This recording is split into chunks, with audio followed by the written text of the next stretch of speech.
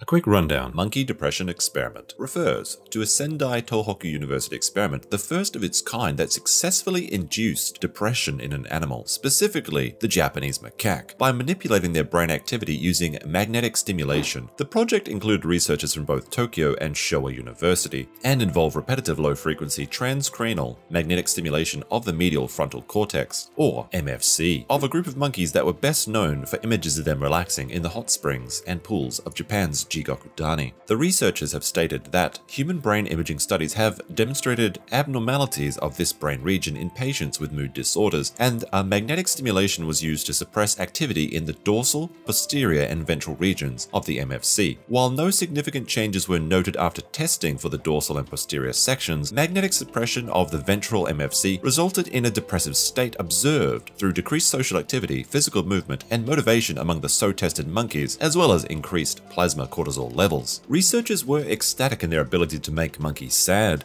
However, as science is still completely unaware of how magnets actually work, we're unable to reverse the polarity and make monkey happy. With no other alternatives, the scientists decided to share their personal supply of ketamine to the monkeys, which ameliorated the abnormal behavior and psychological states induced by the magnetic stimulation, as shown by this very advanced flowchart. After this very important and ethical study was concluded, the researchers were quick to announce their findings, to which the Japanese public responded, "Stop that right now. This is scary in all sorts of ways. If you're excited about this, you need to have your head examined.